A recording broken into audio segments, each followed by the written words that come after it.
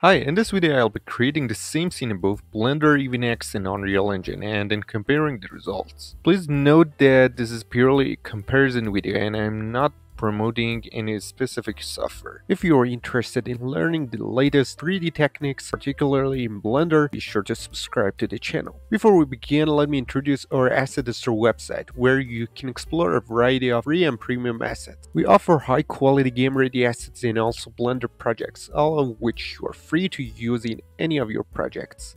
So be sure to check out our store at store.blackcave.com. I've already created the scene and I'll be explaining what I did and which features I enabled. First thing is materials are very simple. I should also mention that I downloaded these models from Quixel Bridge. I didn't use any complex calculations for the shaders and you can see the results through the applied effects. All the models have the same settings and materials. Alright, let's go over the effects I've used. The first one is the fog volume, which is crucial. I've explained how to create this fog volume in detail in the tutorial here. The fog volume creates ambient God rays and sun effects. Fog and atmosphere are two of the most crucial elements in any environment. Next, let's go to the world section. For the lighting, I've used an HDRI. This lighting uses a sky texture, and I've explained the process in detail in the tutorial here. This lighting direction works well. I downloaded the HDRI from HDRI Haven. Alright, let's move on from the lighting and focus on the render settings. As you can see, Eevee is selected, and ray tracing, the most important feature, is enabled with these values. I won't go into detail about these values, I've already explained them in the tutorial here, but you can use these values to see the results.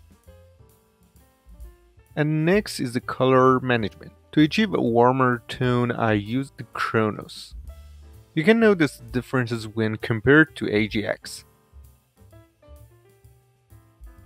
Now let's compare the scene with and without ray tracing.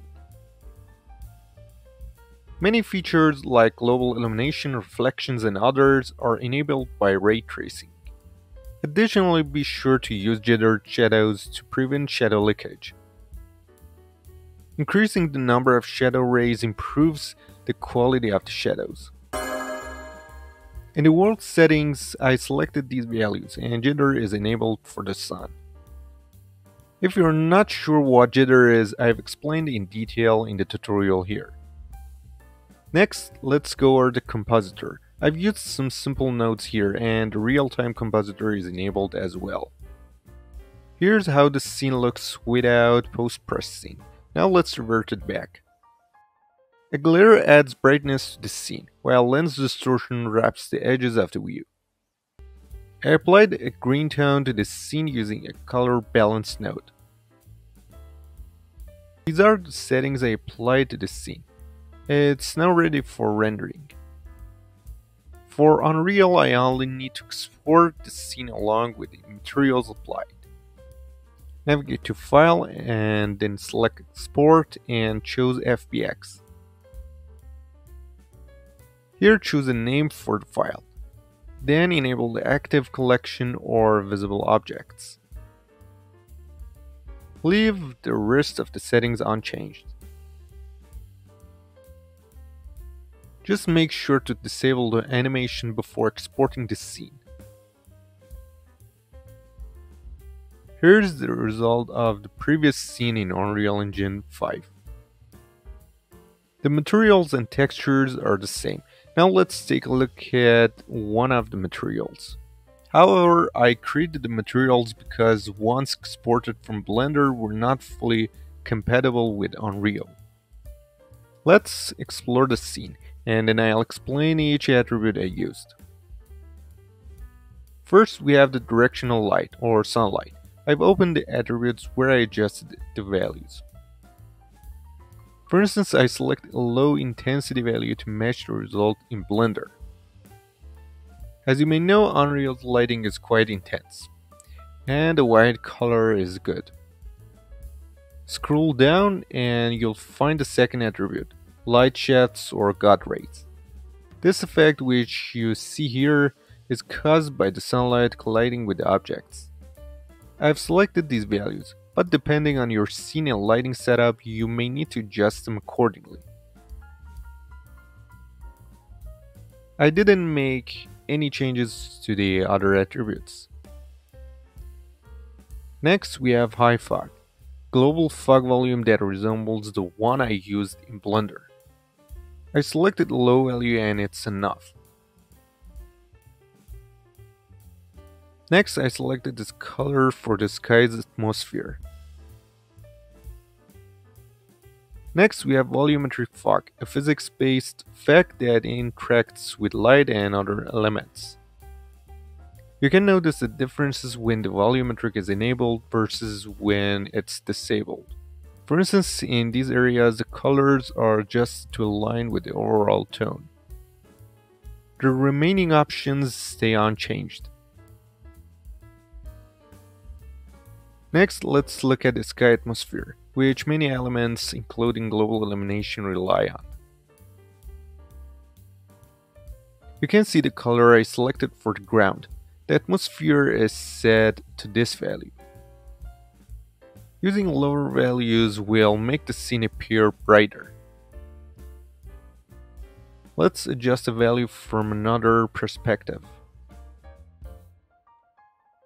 As you can see, the light is too intense and it doesn't look good. Next, we have Mia, which controls the intensity of the light. Adjusting it results in a smoother, dark light. Setting the value to 0 gives me a harsher light. You can adjust the Mia color here, but the white color works fine for me. Finally, a low value for Mia absorption is enough. In the art direction section, you can adjust the light lens. Let's adjust the aerial value from this perspective. This value positively affects the scene. Next, we have skylight, which significantly affects both indirect lighting and global illumination. Here are the values I selected for this entity. Color matches the scene's tone. Adjusting the scale affects the balance between direct and dark lighting. I left the volumetric cloud settings unchanged. I added a reflection probe from this menu to distribute the scene's light and reflections more evenly. Exactly from here. A large scale was selected to cover the entire scene. And I didn't make any further changes. I added a local high fog that works alongside the existing fog volume. This provides better shape and control over the high fog, allowing adjustments by changing the density. Scattering controls how the fog interacts with light and shadow. Lastly, I used the post-processing volume with bloom to enhance brightness in the light areas. This value works effectively. Next is local exposure, which adjusts the scene's contrast. The value of 1.1 should be sufficient. Color grading allows you to adjust the temperature and tint, with temperature controlling whether the colors are warmer or cooler. However, tint adjusts the scene color, adding different hues. The toe in the film section adjusts the contrast, and this value works effectively. The most important part is ensuring that the Lumen system is active for global illumination.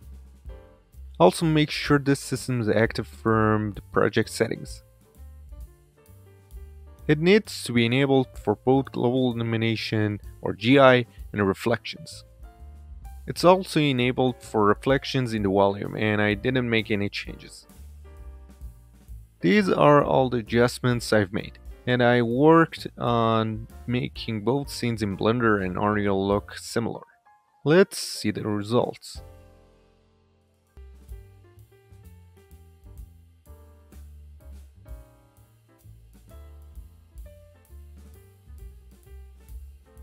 This video was a comparison. I'm not promoting any particular software. Thanks for watching. If you enjoyed this video, please give it a like and don't forget to subscribe to the channel. Feel free to share your questions and ideas in the comments.